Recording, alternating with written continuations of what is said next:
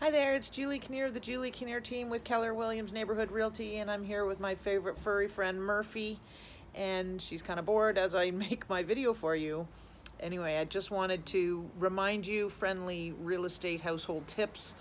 It is that time of season where we're changing seasons and going into winter, and a few little reminders. Number one, have you turned off your hose bibs in your house? If you live in a house, remember you got to turn those off before they freeze over the winter. We just did it today.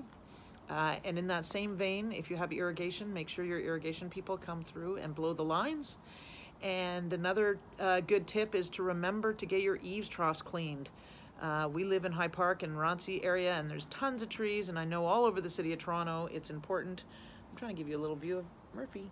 And so get those eaves troughs cleaned before winter. And of course, if you have winter tires, make sure you make an appointment to get your tires checked or changed. Have a good one.